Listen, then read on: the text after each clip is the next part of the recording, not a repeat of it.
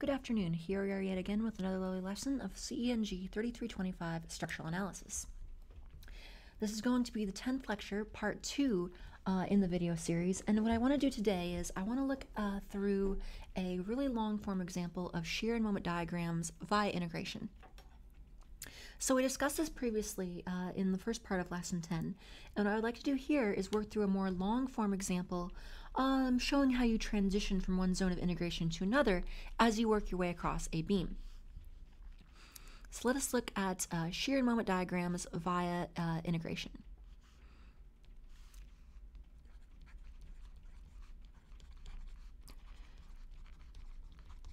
Via integration, and let's call this a long example.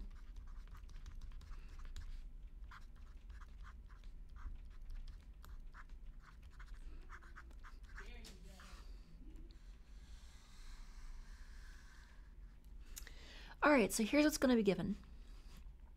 Here's the system we're going to be working with today. I'll have the following beam, and it's going to be a simply supported beam with a rather interesting load arrangement. I don't know why or how you'd have a beam like this, but you can have quite complex loads on beams, so let's say we do.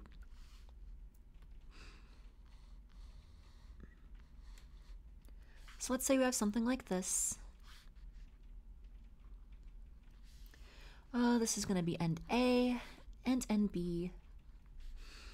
And let's show the loads as follows.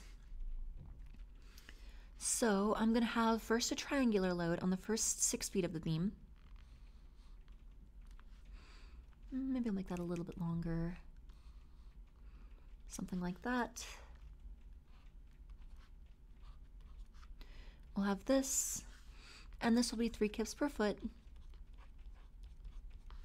And then let's say there's a constant load of 2 kips per foot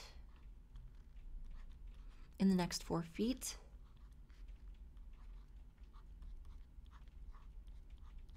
And then 4 feet further, I'm going to have a 20 kip point load.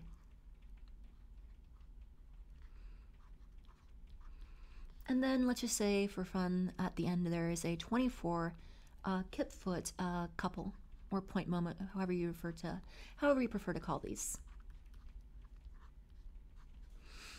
Okay, then in terms of reactions, I'm going to ignore the AX. Yes, it's a pin joint, so there could be an AX on there, but I have no horizontal loads on this, so we can recognize that would be 0.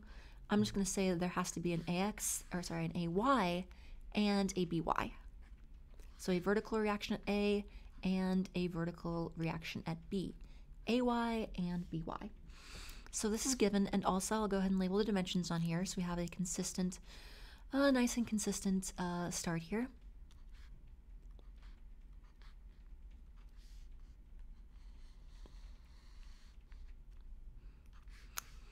And again, let's get all our dim lines on here. Let's say this is 6 feet, 4 feet, 4 feet, and 4 feet.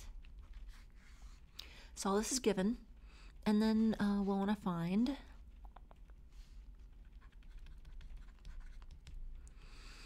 let's find here, let's say we want to find the shear and moment functions all the way along beam AB.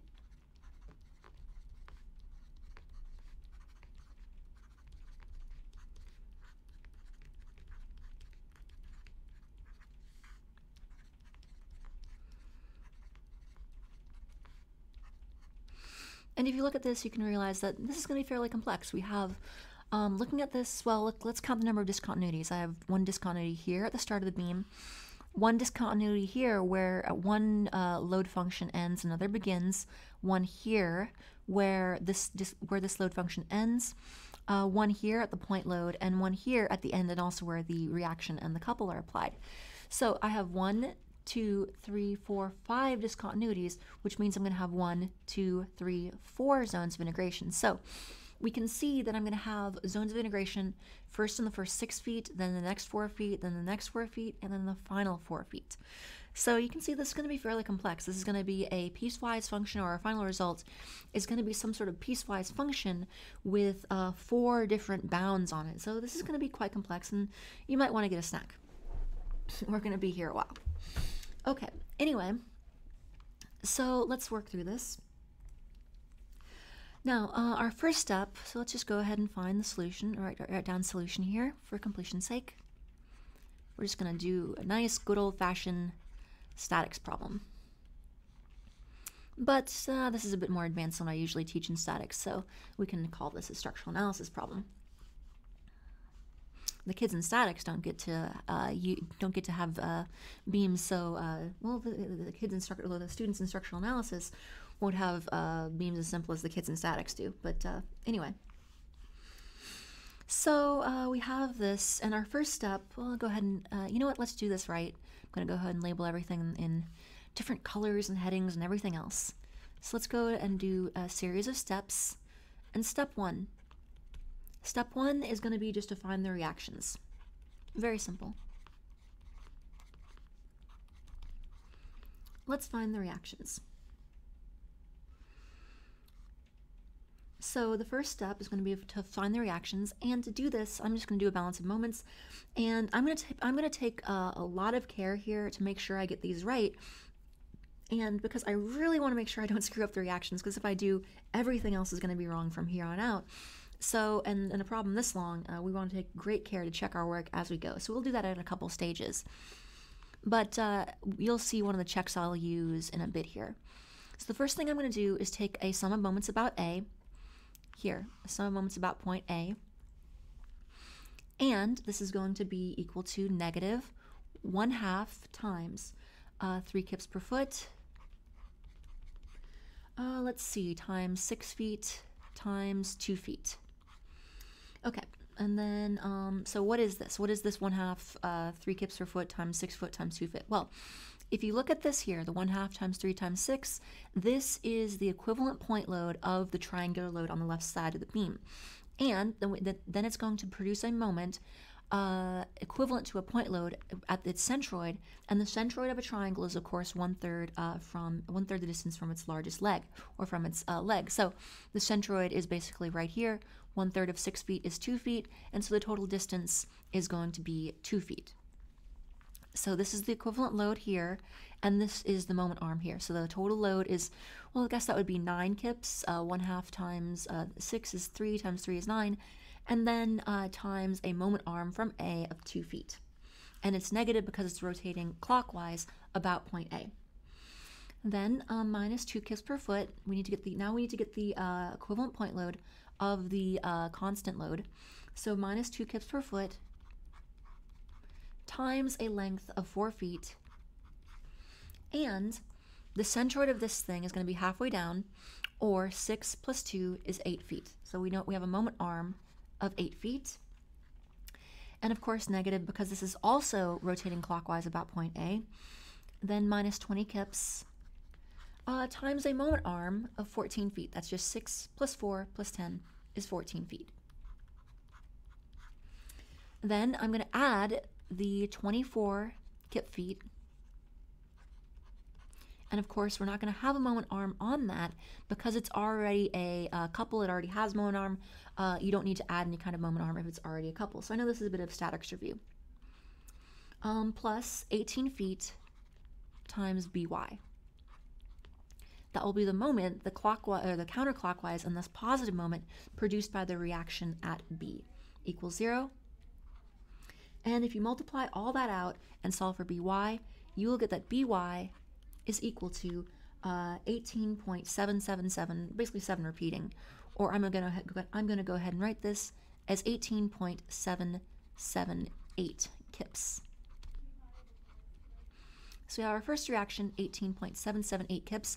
Now, I could go and do a sum of forces in the vertical direction here, and that would actually be quicker than what I'm actually going to do. But remember what I said, I want to make sure I really don't screw this up. So what I'm going to do instead is, instead of using a sum of forces to get the reaction at A, I'm going to do a sum of moments at B, and that's going to be an independent calculation because I'm not going to need to use that by because it doesn't have a moment arm about point B. And so I'll have two independent calculations, and then I can just do a sum of forces in the vertical direction to check my answers. Again, I want to make really sure that I don't screw up my reactions, because if we get this wrong, everything else is screwed up. So let's make sure we get this right the first time. And then so the sum of moments about B here, it's just going to be the reverse of this thing, of the previous one, effectively. So negative AY times 18 feet. That is the moment caused by the reaction at A, and it's negative because it would produce a clockwise rotation about point B. Here's AY, clockwise rotation about point B. That's why I tacked a negative on there. Then I want to get the moment caused by the triangular load, so plus 1/2 times 3 kips per foot, same equivalent point load, times 6 feet. Again, we'll get a equivalent point load of that triangular load of a total of 9 kips. But now the moment arm is going to be a little bit different. It's going to be 16 feet this time. It's going to be 16 feet because, again, the centroid of this triangular load is right here, 2 feet from the left, or a total of 16 feet from point B. And notice all of these loads here, this one, and this one, are going to have positive moments because all of them rotate counterclockwise about point B. Then let's just keep working through this. Plus 2 kips per foot times 4 feet times 10 feet. That's the moment caused by the constant value distributed load. And again, the moment arm length is going to be 4 plus half of its length. So 4 plus 4 plus 2 is 10 feet. And then I want to get the point, I have to include the moment caused by the point load. So plus 20 kips times 4 feet. And then plus the moment caused by the couple, 24 kip feet. And of course, we know that it won't have a moment arm because it's already a couple. This equals 0. And if you combine all that together and do a little tiny bit of algebra, you will get that AY is equal to 18.222 kips. So 18.2 repeating kips. Now I could leave this as a fraction, but I'll leave it as a decimal because I'm lazy, so that'll work.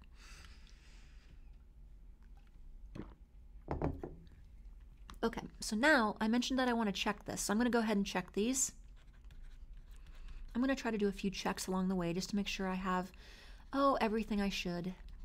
Make sure I don't screw up. These are, whenever you have a very long problem like this, if you have to work through something complex, it's always good to do checks of this manner. So let's go ahead and check it. And a good check for this would, like I've mentioned previously, is a sum of forces in the vertical direction. So the vertical, basically I'm just going to add up the equivalent point loads of everything and the two reactions, and that's it. So I'm going to have, let's see, negative 1/2 for the triangular load. That's going to basically be just 1/2 base times height, like we've had previously. Negative 3 kips per foot times 1/2 times 6 feet minus 2 kips per foot times 4 feet. And then, okay, again, this is the load of the triangular load, equivalent point load of the triangular load. This is the equivalent point load of the distributed load as we've talked previously. Then minus the 20 kip point load, and then plus our two reactions, AY and BY. So plus 18.78 plus 18.22. And if you go and add throw those into a calculator, add them all up, you will find that indeed these equal 0. So our reactions are valid. We can keep moving forward, confident, knowing that we got the correct reactions. If we didn't get the right, if this didn't add up to 0, we would know that by our reactions, we would know that this thing is not in equilibrium. We know that we did something wrong. So if this beam is going to, if this beam is in equilibrium, the sum of forces in all directions must equal 0, and the sum of moments about any point must equal 0. And so we can use that as a useful check. Alternately, if you didn't want to do that, you could also, if you wanted to for some reason, Not even just for any reason. I suppose you just could. You could get AY via summing forces in the vertical direction, and then you could use a sum of moments about B, or really any point. You could use any equation. Again, if something's going to be in equilibrium, it's going to be in equilibrium at any point. So you could just go in some moments about here if you wanted, or here, or 20 feet to the right if you wanted. But that would be a little bit more inconvenient than just doing a sum of forces in the vertical as a check.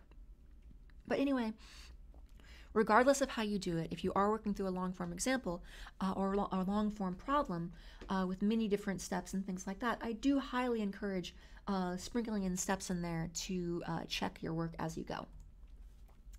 Okay, so my next step is going to be to develop my load functions. So I need to have something that I can integrate, and in order to do that, I need to get my load functions in the first place.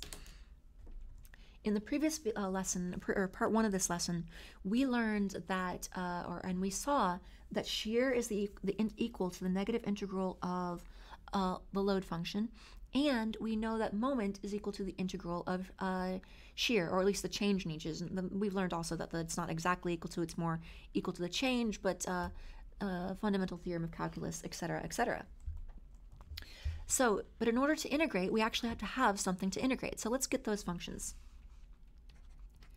So, step 2, develop load functions.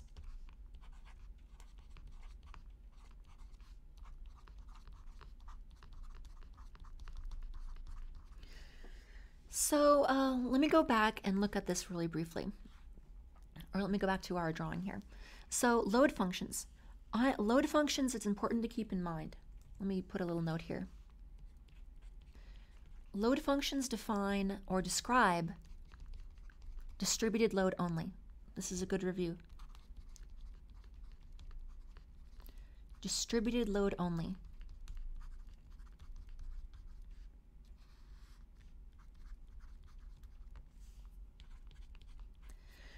Point loads can cause discontinuities in load functions, but load function, in order to be something that smoothly transitions along the length of the beam, in other words, a load as a function of x, we need to have some sort of load that is applied over a length.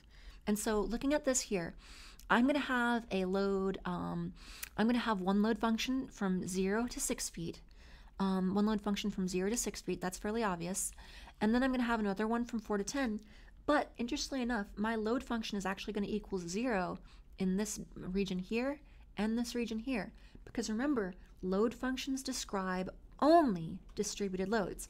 Now, it doesn't mean this point load and this couple will not have an effect. They absolutely will, at least on the shear and the moment. But in terms of the load functions, the only things that will cause anything or any effect are this and this. Because again, load functions describe only distributed loads. So let's get this. As we mentioned, there are 4 load regions. 4 load regions are needed. Now I'm going to go ahead and split this into 4 regions. Even though I know the 3rd and the 4th region are going to have the same load function, I am going to need separate functions later on, so I'm just going to call them, get in the habit of putting them all as 4 separate regions, just for consistency's sake. So 4 load regions are needed due to discontinuities, are needed due to load discontinuities,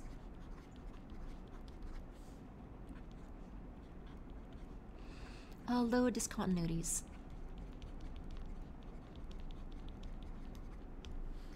And so w of x will be a piecewise function as follows. If you're having trouble visualizing this, it's going to be a piecewise function as follows. And all of my shear and moment functions will also have this kind of format. So we don't have this yet, but we can get it. W of x is going to look something like this. It's going to be one big function, but there'll be 4 sub-expressions. So I'm going to have w1 of x, I'm going to have some expression w1 of x, and this is going to be from x is 0 to x equals 6. And notice I tend to use less than or greater than on here. You'll very rarely, if ever, see me put a less than or equal to, because by definition these boundaries are defined by discontinuities, and usually I think of them as things where at the points of where the bounds break down, or where the zones break down, the zones of integration break down, there you have discontinuity. So there the functions usually aren't really defined there. So there may be some cases where you can get away using an equal sign, a less than equal to sign, or a greater than equal to sign, greater than or equal to sign. But usually I stick with the less than and greater than, or greater than, less than, depending on your perspective.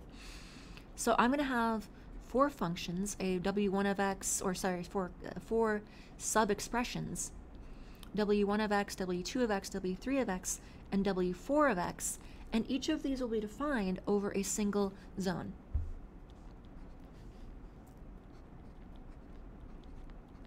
And these are the zones that we discussed previously, the source divided by where all the discontinuities are.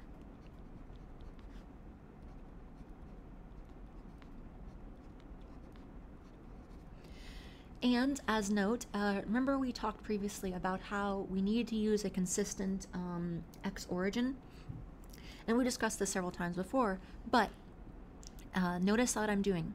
I am not redefining my x every time I have a new zone.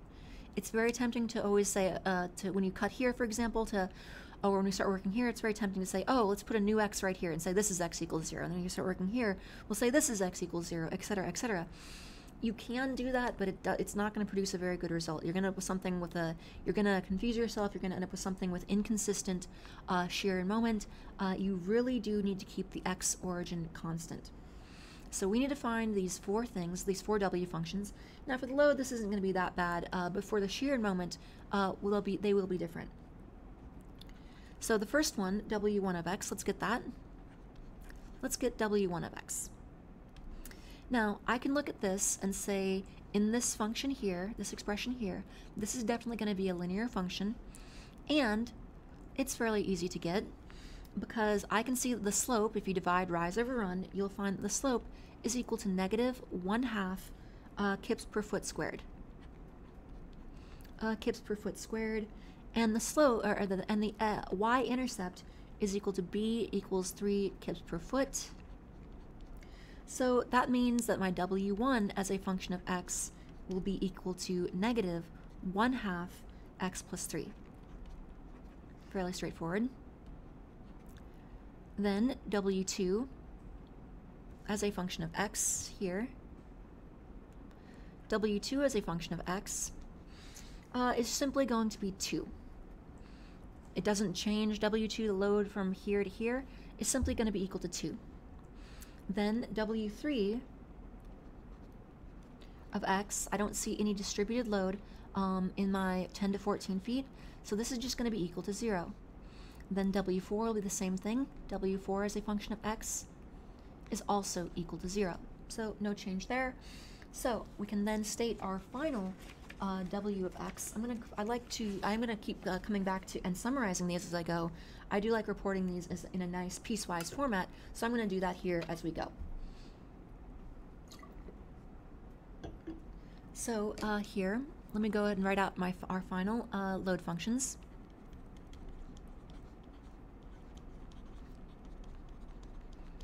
Again, it's important to keep in mind that these are only describing the distributed loads, not any point loads or reactions. So w of x is going to be equal to negative 1/2 x plus 3 when x is between 0 and 6. Then it's going to be equal to 2 when x is between 6 and 10. And if I wanted, I could put a little kips per foot here to indicate the units, because I'm leaving units off my math here. Then it will be equal to 0 when x, oh, forgot my less than. It'll be equal to 0 when x is between 10 and 14 here, and then it'll be equal to 0 when x is between 14 and 18. And this is my final full piecewise w of x function. And now I actually finally have something that I can integrate. And of course, remember, these are for distributed loads only. I'm going to keep stressing that until I sound like a broken clock, probably do already. Or broken clock, no, broken record. Got my analogies mixed up. For distributed loads only. for distributed loads only. Point loads are excluded. Okay, now our next step is going to be to develop our load functions, or sorry, not load functions, develop our shear functions. We have our load functions. Now we need to get our shear functions. This is going to be sheer excitement. Oh boy. Because get it? Shear. Wow. Okay, so anyway, let's keep working through this. Incredibly stupid jokes aside. Step 3, let's develop the shear functions.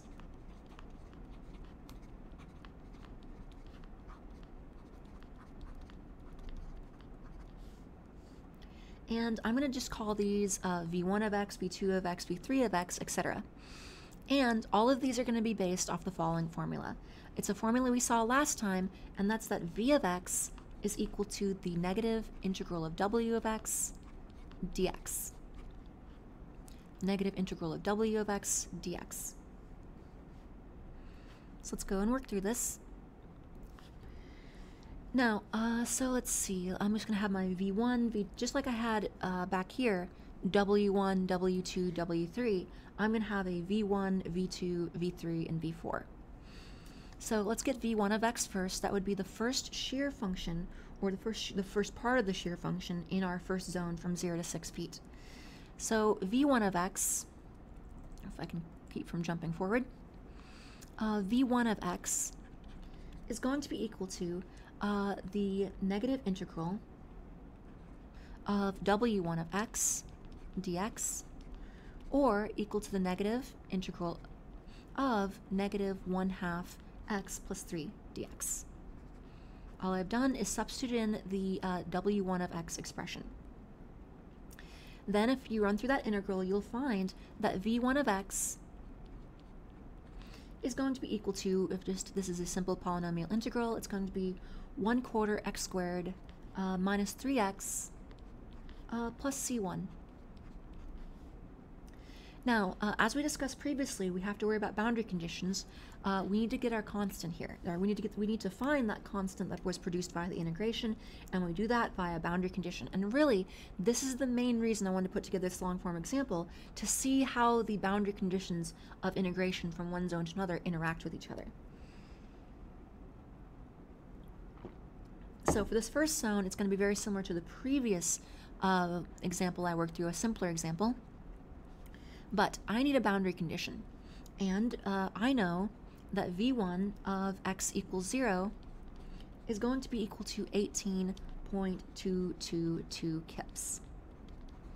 How do I know that? Well, I know in general form, like if I have a beam, if I have, even just something like a distributed load across it, if you just put a uniform distributed load across a beam, its shear diagram ends up looking something like that. The reaction on the left causes the shear to immediately jump up. The load causes it to decrease as it goes along, and then the reaction on the right brings the final curve back up to 0. So I know on the left end of the beam, since we have an upward reaction of 18.22 kips, that the shear at x equals 0 has to be 18.22 kips. So if I then substitute 18.222 into here, I can say here that clearly that C1 is going to be equal to just 18.222. When I put in 0 for this and 18.22 here, the two x terms cancel out, leaving only 18.22. So therefore, v1 as a function of x is equal to a final function, or a final expression, of 1/4 x squared minus 3x plus 18.222. So I have my v1 of x. 1 down, 3 to go. Next, v2 as a function of x. Well, let's see here. This is also equal to the integral of its load function, this time w2 of x dx. And this one's going to be a little bit simpler integral, not this one was terribly complicated. And that's just going to be the integral of 2 dx. Because the load in region 2 is just 2 kips per foot. And so that will come to that comes to negative 2x plus C2. Negative 2x plus C2. Now, suddenly I need a boundary condition.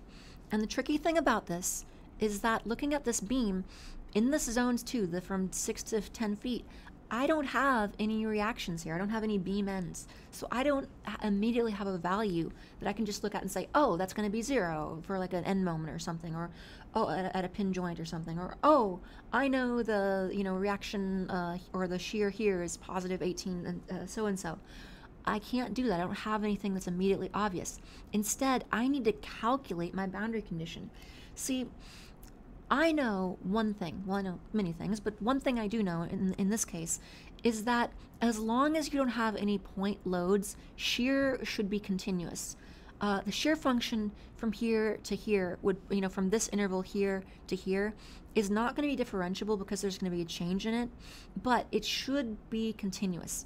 The only way you'll get discontinuities in the shear function is if you have a point load like this. So here, this will actually produce a discontinuity in the shear function, but this here, this will only change a discontinuity in the slope, which makes it a non-differentiable function, but it's still continuous across here. So remember all that fun stuff from calculus of whether functions are discontinuous or continuous, not differentiable? You thought you'd never see that again.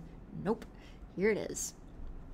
So anyway, the point being that if something is continuous, we know that the y values of that curve smoothly vary along there. The slope might suddenly change and the function might suddenly change, but you can have functions that radically transform while still remaining continuous. Now here the load is not continuous, but the shear will be continuous.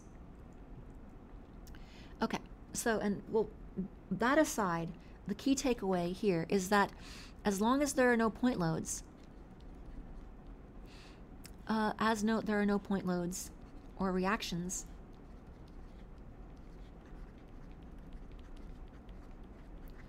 between zones, as long as there are no point loads between zones, then the shear will be continuous.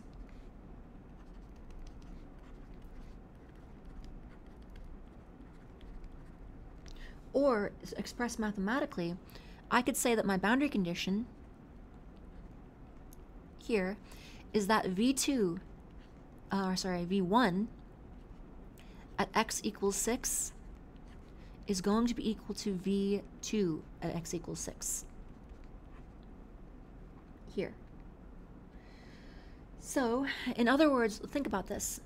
If the shear is going to be continuous, whatever shear value, I already have the shear value for this region here.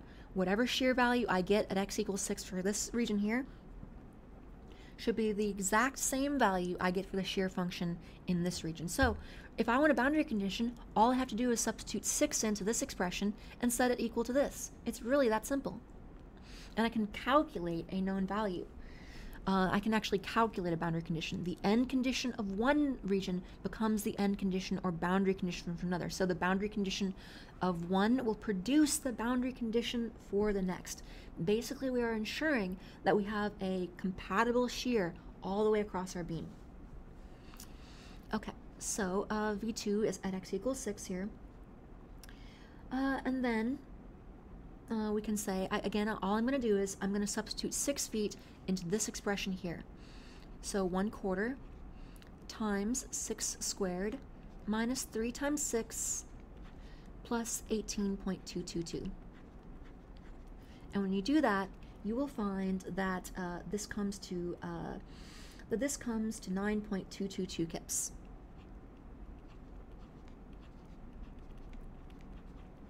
So you know that V2 at x equals 6 is 9.222 kips, and this will become our boundary condition on the next slide. So I can then substitute this in and say here, if I put in 9.222, again, my shear function previously, I'll have in the same thing here, where I know that V2 of x is equal to negative 2x plus C2. So if I put in 9.222, which is what I got here, just the end value of the first of V1 of x, if I put this one as V2 and also with an x value of 6, and then plus C2, I can find that a constant C2 will be equal to, let's see, that's going to be 21.222. So our V2 as a function of x, our final V2, or the shear function in region 2, is going to be negative 2x plus 21.222 kips. 21.222 kips. Next, I want to get V3. V3 of x, and I know that this is also equal, just as we've done before, equal to the integral of negative W3 of x dx. And this one's going to be very trivial, because I know that our W3 is just 0, so the negative integral of 0 dx, or the integral of negative 0 if you prefer, but negative 0, that's such an interesting concept. But anyway, this is just going to come to a single constant. I'm going to call this C3. So we are going to have some shear in region 3, but it's going to be a constant value. But we don't know that yet. But we can get it through the exact same process we used from to go from region 1 to region 2. There are no point loads between region 2 and 3, so the shear should be continuous. The shear should be continuous, and so I know that the shear from the left should equal the shear from the right. So all I have to do is take this shear function here, plug in x equals 10, and then I can use that as a boundary condition for the next region. Or expressed mathematically, I can say that the boundary condition, I could say that V3 at x equals 10 will also equal V2 at x equal 10. And I already have the V2 function here, so that's just going to be equal to negative 2 times 10 plus 21.222. And that's going to equal 1.222 kips. 1.222 kips. And therefore, since V3 of x is just equal to a constant, here, let's see, so I know V3 of x at that point, again, V3 at x equals 10 is equal to 1.22 kips. So if I substitute into this expression, well, it's hard to substitute in when I don't really have an x in that expression, but it's fairly obvious that C3 is going to be equal to 1.222 kips. And so therefore, V3 of x, V3 as a function of x, is just 1.222 kips.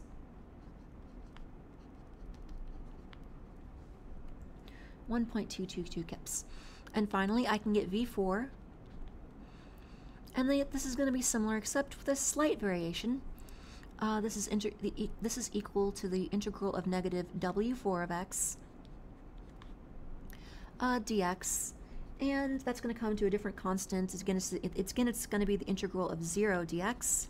So I'm just going to go ahead and call this C4, constant 4. This is equal to C4. Now, the tricky part about this one is the boundary condition. So remember how I've repeatedly said that because there were in the two previous regions, I repeatedly said that because there was no point load between the regions, the shear is continuous. However, there's a reason I included this point load in the problem, because I really wanted to be able to demonstrate how to handle something like this. This is a point load, which means I am going to have some sort of discontinuity in my shear function. And if we're familiar with shear functions, we know that if I have a point load somewhere on a beam, the load or the shear here is going to go something like this. So if you have a shear function like that, it's going to cause it to drop down by a value of whatever this is. So I can't directly say the shear in this region at the end of this region is equal to the shear at the end of this region, but I can say that they are related, so that the difference between them is whatever drop this causes. So in other words, expressed mathematically, I can say that my boundary condition, I know that I have a 20 kip point load between the regions. So what that means is I know that the shear, I know that the shear, the end shear in region 3 is going to be 20 kips higher than the beginning shear in region 4. So even though it's not continuous, and even though I have a point load, I can still use it as a boundary condition, just adjusting it by what I know it must be dropping by. So boundary condition, V3 at x equals 14, that's the x value of the boundary between zone 3 and zone 4, minus 20 is going to be equal to V4 at x equals 14. So let's see, V3 at x equals 14, well, this is the same as everywhere in zone 3, that's just 1.222. So 1.222 minus 20 is equal to V4 at x equals 14, or this is equal to negative 18.778 equals V4. Let's see, I should need to close that, x equals 14. V4 at x equals 14. And if I know this value, in other words, if I substitute, if V3 of x, or sorry, V4 of x is just equal to C4, if I put in 14 for x, well, there is no x, and negative 18.777 or 778 in for V4, I can see that C4 is clearly equal to negative 18.778. Or, in other words, I can see that V4 of x is simply a constant value of negative 18.778 kips. And this is another one of those cases where, remember how I said I want to go back and repeatedly check to make sure I'm on the right path? And this is one of those cases I can do that, because if we go back here, remember how we said a reaction on the right end of the beam will cause this thing to jump back up to 0? Well, we see that at the end of this beam, in the last region, it has a shear of negative 18.778. And what that means is, whatever the reaction at the end of the beam, under the right beam, if an upward reaction at the right end of the beam should bring this thing back to 0. And what do we have? Well, we have a reaction at B of 18.778. So that means we're going to be basically somewhere down here. Then the end reaction is going to cause this thing to pop back up to 0. So we didn't need to do any math to check that, but we do have a good check showing that we have the correct shear functions. Well, maybe I should maybe couch that. Maybe there's some weird mathematical way that, you know, this check would still come out correct and you would end up with the wrong shear function. Maybe somehow the error canceled itself out, but the odds of that happening are fairly rare, so you could go and check their old numbers again, but usually that's a pretty good sign that you got the right shear and with the right shear functions. Okay, so to summarize, I'm going to create my combined shear as a function of x expression.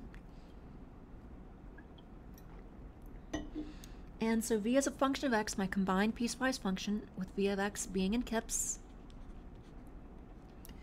V of x, let's go ahead and put some nice big brackets here, will be 1/4 x squared, 1/4 x squared minus 3x plus 18.222. And this again is from when x is between 0 and 6. Then negative 2x plus 21.222 when x is between 6 and 10. Then 1.222 when x is between 10 and 14. And negative 18.778 when x is between 14 and 18. So this is our final piecewise function for our shear going across the beam. So, and that should produce all of the required values. We have the right beginning values, the right end values, and all of our shear is compatible at each intersection. Then our fourth and final step is going to be to find the moment function. So step 4, develop the moment function.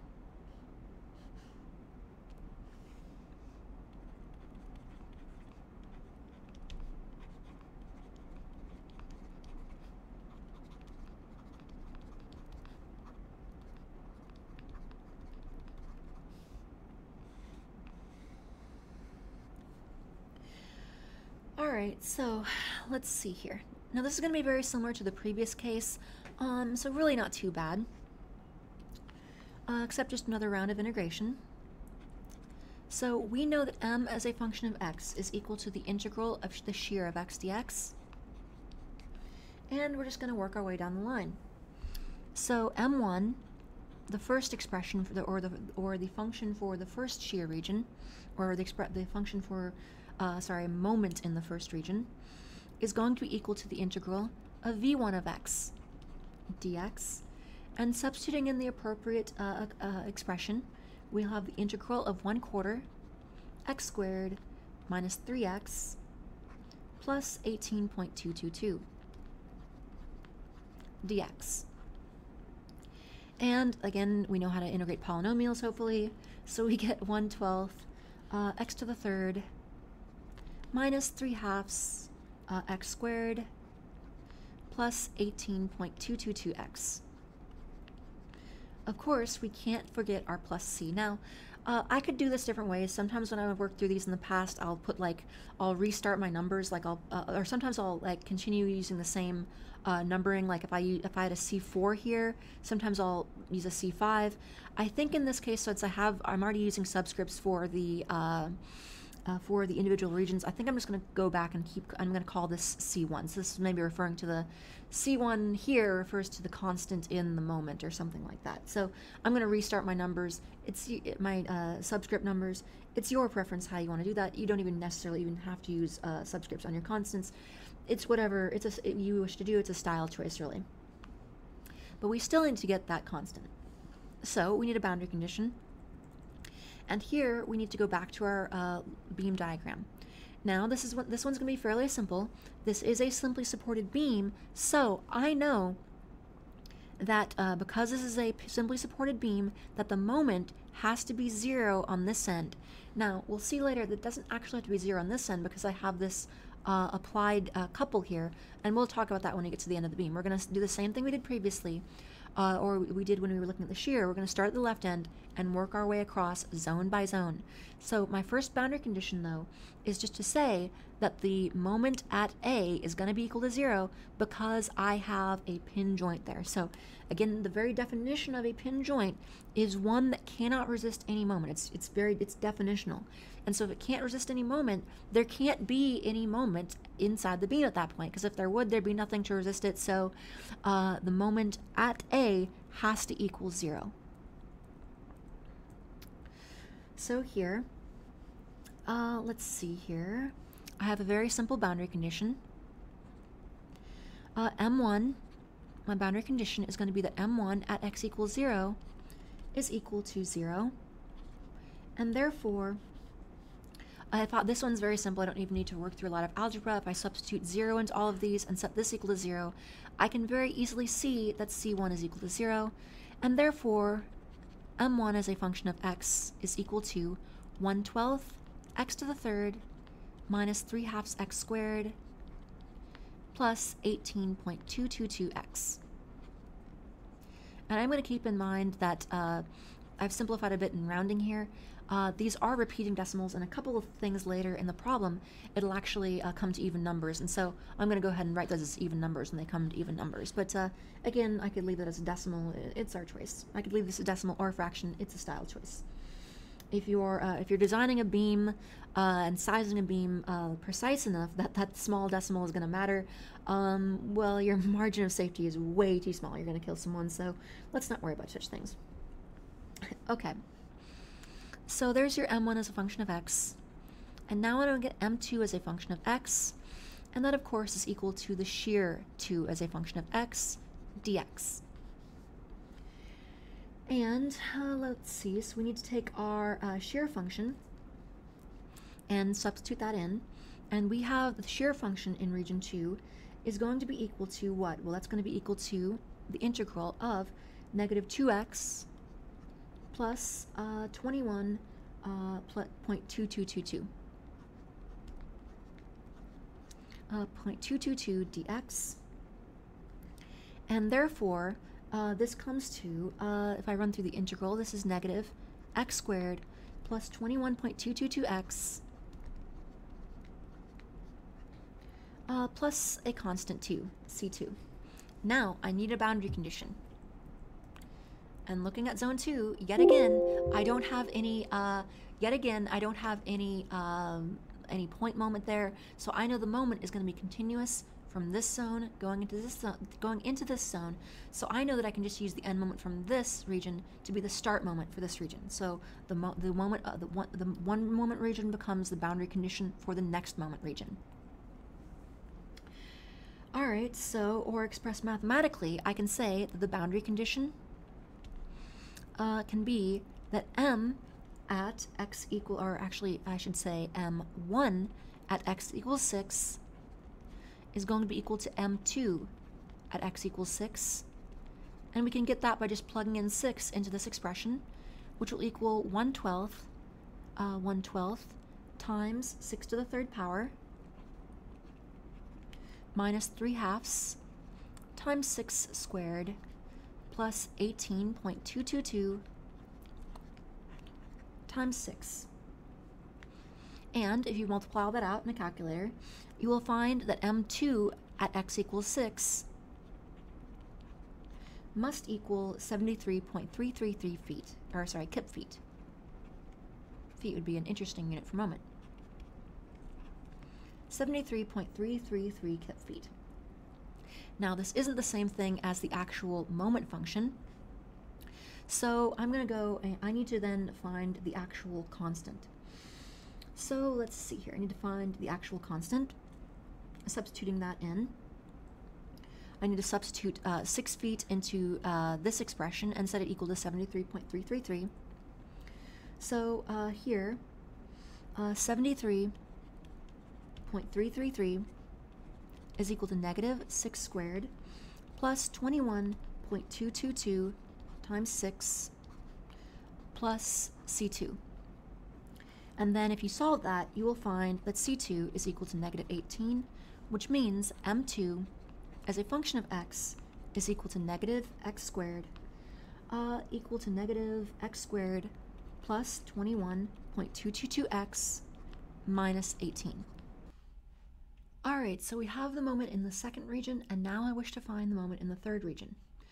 So I know for M3 that M3 as a function of x is going to be the integral of v of x dx, or in particular, the integral of v3 of x dx. So this is going to be equal to the integral in the third region of the shear. So equal to the third region integral, or third shear region integral here. So we're going to do the same thing we did previously, just working through our integration of the third shear region, applying appropriate boundary conditions. So let's do that. And if we substitute in our shear function, the shear function here is relatively straightforward. It's going to be the integral of, well, the shear function was a constant value of 1.222 dx, and then of course integrating with respect to x, and we get a function then of 1.222x plus a constant, and I'll just call this C3, plus C3.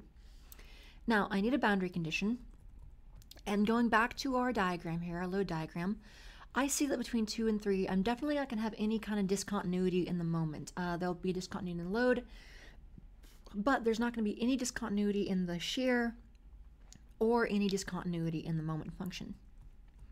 So I can do the same thing I did previously, simply saying that the boundary condition, or simply saying the boundary condition is as follows. Boundary condition, here, maybe I'll underline that as well for consistency. The perhaps M3 at x equals 10, that's the boundary between the second and third region, is going to be equal to M2 at x equals 10. So all I need to do is take this function and substitute in 10. And so it's going to be negative 10 squared plus 21.222 times 10 minus 18, and this comes to a value of 94.222. Kip feet, of course. So I now know that at x equals 10, basically I now have a boundary condition that at x equals 10, the moment in region 3 is equal to 94.2 kip feet. So that's a point of known moment. I can then use this to find my C3 value. So 94.222 equals 1.222 times 10 plus C3, and multiplying and subtracting, we'll get that C3 is equal to actually precisely 82 kip feet. This is one of those things where the repeating decimal cancels out, and we're left with exactly 82 kip feet if you carry through a large number of decimal places. And then, or did it in fractional form as well. And then finally, M3 of x is going to be equal to, simply, if I put this in combined form, or in its final form, 1.22x plus 82. Then I want to get M4, and it's going to be the same process. M4 at x is equal to, let's see, the integral of V4 of x, and then substituting in the V4, well, of course, dx, substituting in the V4 expression. The shear in region 4 was equal to negative 18.778, or 777 repeating, or 7 repeating, dx, and that comes to negative 18. The integral there comes to negative 18.778 x plus C4. Again, just giving it a constant and a subscript 4. Now, boundary condition. I do need a boundary condition here. And I can use this as a boundary condition. I can use the boundary condition between zones 3 and 4, knowing that now, this point load represents a discontinuity in the shear function. It is only a point load, it's not a point moment, so it's not going to produce a discontinuity in the moment function. If I had a couple here, that would represent a discontinuity in the moment function, but this is only a point load, not a point moment, so my moment function will actually be continuous here. So my boundary condition can be very simply said as the moment, let's say 3, at x equals 14, that's of course the x coordinate of the transition, between 3 and 4 is equal to M4 at x equals 14 as well. So all I need to do is plug in 14 into my previous M3 expression. And that's going to equal 1.222 times 14 plus 82, my previous, the end of that previous function, and that comes to 99.111 kip feet. Then substituting in 14 and 19.991 into here, I can get the 99.1 repeating is equal to negative 18.778 x plus C4. Plus C4 here, and I get, if you solve for that, oh, actually I should say times 14, sorry, plus C4, and solving for C4, I get that C4 is exactly equal to 362 kip feet. And underline that, and that produces a expression, M4 at x equal to negative 18.778 x plus 362. Now, I do want to do one final check. So let's do a check here. We have 18.778. Let's see what happens if we put in our final 18 feet value at the length. Negative, what is M4 of 18? Let's see if we got this right. Negative 18.77 repeating times 18 plus 362. What do we get? Let's throw that into a calculator. I have one right here. Let's give that a try. And we get, what do you know, 24 kip feet. And interestingly enough, now you might think, wait a minute, why would this be a, just like with the end reaction, we expect to end up with a negative value, and then the reaction brings it back positive. You can sometimes get caught thinking in circles with the clockwise versus counterclockwise, literally thinking in circles. But what's going to happen here, if you remember from statics, a point moment, if it is a clockwise, if it's a positive point moment, it's going to cause a decrease in the moment, the internal moment, because there's not a negative on that on the shear to moment integral. Or another way to think of this is if you apply a positive moment to the outside of the beam, the internal moment must decrease. Or if you apply a negative moment to the outside of the beam, the internal moment must increase. So in other words, here, the final end value of this function, is 24 kip feet. So if we had our m of x graph, if this was the 0 line, the final value would be something like this. I guess we could actually make it the appropriate function would be a linear function with a negative slopes or something like that would come in, and we'd end up with 24 here. But then we'd have that point moment, and that point moment itself is positive, which means because the applied moment is positive, the internal moment is going to become more negative or decrease, and we'll end up right back at 0, which is what we would expect for a roller support. So this does check out. We are good. So in summary, again, this is a final check you can do. If we didn't have the end moment, we would just know that we should have gotten a final. If we didn't have the end moment, we would put in 18, and we would get 0 at the end if we did it right. And if we did have a point moment somewhere along the way, like let's say we had a point moment let's say at the transition zone here, in addition to the point load, we had a point moment or a couple. That would if I had this exact same positive 24 kip feet, I would know that the moment between this zone and this zone should decrease by 24 because, again, you apply the opposite to the moment diagram. Now, finally, let's summarize. My final moment function is going to be a piecewise function as follows, like this: 1/12 x to the third minus 3/2 x squared plus 18.222 x, and this is when x is between 6 and 0. And then negative x squared plus 21.222x minus 18, and this is when x is between 6 and 10. Then 1.222x plus 82 when x is between 10 and 14, the third zone. And finally, our negative 18.778 x plus 362 when x is between 14 and 18 foot at the last region of 14 and 18, not 18 and 14, in the last region of our beam. They can box that because that would be our final answer.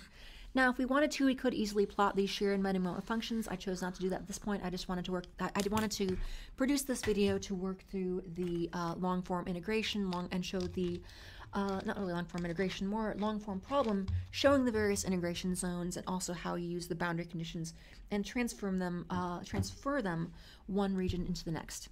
All right, that'll do it for today. Thank you for watching, and as always, thank you.